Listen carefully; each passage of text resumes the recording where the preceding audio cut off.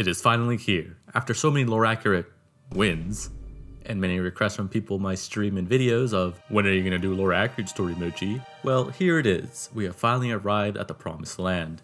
And we're starting at chapter 9. Now, I already know what you're thinking. Why aren't you starting at chapter 0, Mochi? And the answer to that is, because the complex political narrative that HG has so masterfully written for chapter 9 and beyond has captivated my imagination. Thus, I now wish to pay my whole respects to the writing team by bringing to life the War in Londinium by using the operators that appear in the story and going through what they went through to really feel like I'm there, and at the end say, maybe this really was our Arknights.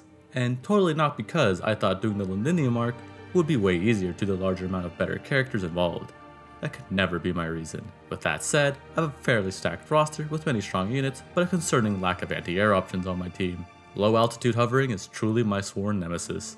Well, with the intro out of the way, let's commence the journey of my first ever attempt at doing story stages in a lore accurate manner. 9-2 is our first stage of the story, and it shows us a wide stage with many block lanes and of course introduces us to the main gimmick of the story chapter, that of course being the refraction all enemies have. Jokes on them however, my team has almost no arch damage anyways, so I take this as a lucky break. With Horn on the squad, this stage becomes an AFK clear, since with her skill 1, she obliterates most enemies before they ever leave her range. This will be a recurring theme throughout the entire chapter. Halfway through the stage, I start getting strong flashes of deja vu, but I'm sure this is the only time I've ever seen a stage of such complex caliber. With the deja vu gone, Horn easily sweeps the stage. 9-3 passes without any real trouble, but the chat comes to the conclusion that these stages are way too easy, and that I should be doing all this with CM conditions, and I of course accept the challenge since I only know suffering in these challenges. This is of course something I would surely not immediately regret. I load into 9-4 and immediately regret agreeing to doing CM for this clear. The casters being invisible creates a minor problem for my team that can only invis reveal if there's a non-invisible enemy. With this awesomeness, I place Horn hoping to hit the enemies that walk by, but very bad placement timing leads to her getting blocked and the enemy leaking, causing my first loss. With my first loss out of the way,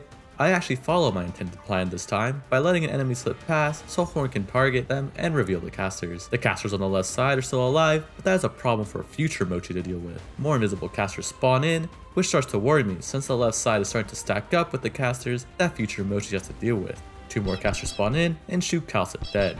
With 6 casters on the left side now, they all start to move and I curse the past version of myself, but I quickly deploy Jessica on the top side to block the 2 casters. I place Chen and Blaze to block the rest of the casters, and Blue Woman S2 takes down most of the group. While this was happening, Sadcap perishes to the 2 casters, and in a vain attempt, I place Bagpipe and Reed, who I forgot I had and probably would have kept Jessica alive, and I leak at the last moments of the stage. So I run it back in the same exact manner, but this time I deploy the old well to keep Jessica alive, and we actually clear the stage this time. 9-5 goes very smoothly, with Horn blowing everything up from a distance. 9-6 is a stage where the golden rule of EN doesn't read is proven, since I instantly lose because I didn't read the CM condition being -1 block. I am very good at this game. I load the stage up again and pass the hardest part, which is trying to remember that the CM condition is -1 block. The rest of the stage goes pretty smoothly, with Horn doing almost all the work again. 9-7 is another Horn sweep stage, so nothing too interesting happens during this stage either.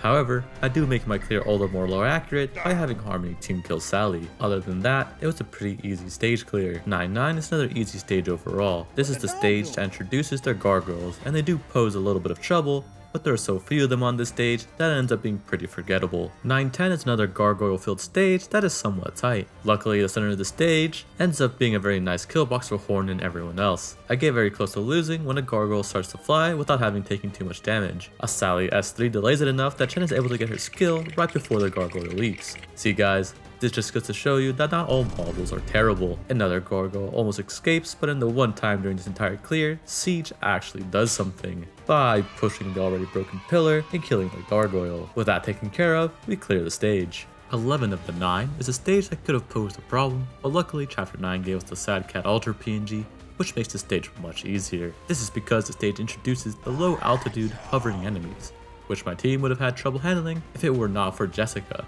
She holds the top lane by herself, and the stage is cleared rather quickly and easily. 9-12 is a goofy stage. I greatly underestimate the enemy's goofy Looney Tunes ass speed as they just sprint to the blue box with impunity. I of course failed this stage. This stage ends up being a non-stop slaughter as these enemies that are moving at 1000% run into the meat grinder that I set up, and I watch as my team keeps mowing down waves and waves of unfortunate victims. The end of the stage is a little scary with the 3 gargoyles that spawn, but luckily they're all mowed down by monster. 9-13 is a breeze, and we run into our first semi-troublesome stage of 9-14. I tried twice to clear the stage without breaking the center pillar.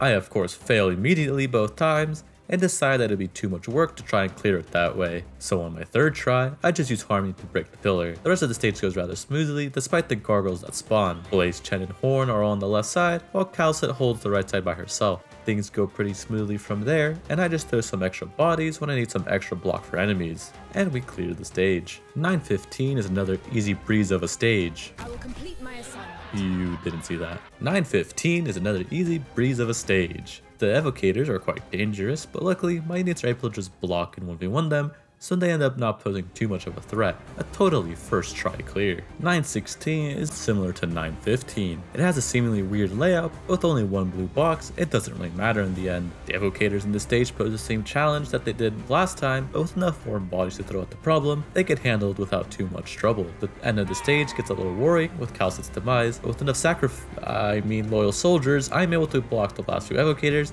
and take them down easy peasy. Another easy clear. 9-17 is a tricky stage since it puts 2 evocators with short pass and a lot of dog rushes. I struggle my way through the opening of the stage by recycling bodies due to my lack of any consistent healing. This is serviceable until the evocators start moving. I fail to notice a dog rush on the bottom lane, and without DP, I am unable to deploy anyone that can block 2, and I leak, losing the run. On my 2nd attempt, I place an early Jessica at the top of the lane to take down 1 evocator. This works out, just leaving 1 more left. I use Reed to take down the last one, and the last few enemies are cleaned up by Omni and Blaze. 9-18 is a seemingly dangerous stage with hard-hitting enemies, but it turned out to be pretty simple. The opening is pretty easy since you can just assassinate all the casters one by one, and then the rest of the stage is a single lane for my entire team to just DPS down. First time clear. We have finally arrived at the boss stage. This stage has a lot of problems for my team. I lack any type of fast redeploy to destroy pillars, and many low altitude enemies also show up. There's also Mandragora herself. With my team lacking any real type of healing, it is hard to stall her out during her first phase. But those are future Mochi problems. For now, let's see how my first attempt went. My opening is immediately flubbed since Sally dies to the archers, causing me to have a lack of DP for the rest of the stage. I am barely able to deploy Amiya in time to block Mandragora, but without her skill, Amiya gets instantly lasered and fucking dies, which causes me to reset.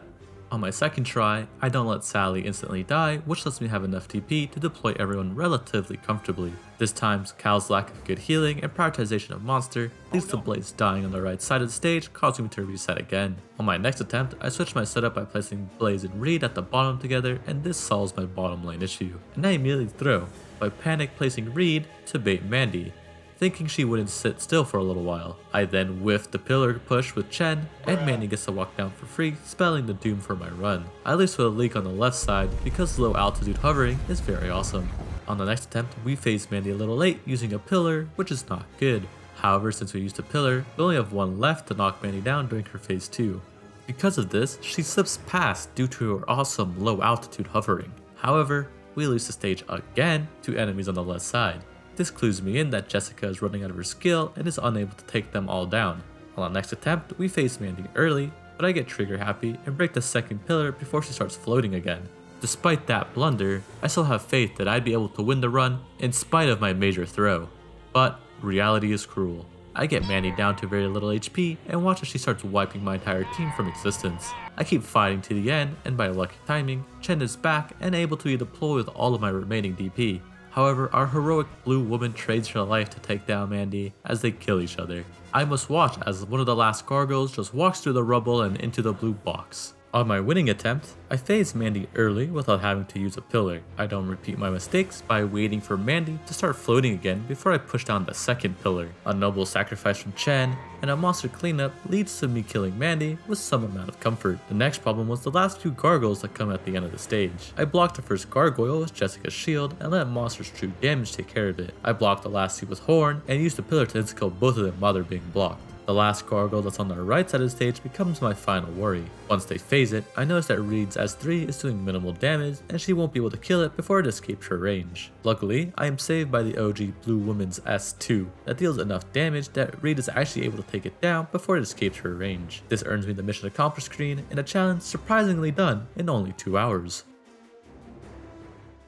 There it is, Chapter 9 completed with a lore squad. This challenge would be way harder were it not for the alters that I included on their roster, specifically Jessica. It is very lucky that her alter sprite's first introduction was in Chapter 9, since Jessica allowed me to deal with all the low altitude enemies. That fact alone probably allowed this to even be beatable in the first place, alongside the extra source of healing in Reed Ult. I was surprised at how quickly I managed to get through all the stages, considering in some events, one stage on its own can take me an hour or two to figure out. But with Chapter 9 out of the way, it is time to look ahead to Chapter 10 and its awesome mechanic of the artillery cannon. So if you want to see that, subscribe so you know when I stream my attempt or upload the video of it. If you made it this far into the video, then like the video too, it helps it out in the algorithm. Let me know what chapter you think will be the hardest to beat with the lore squad, and thank you for watching as always. Till next time.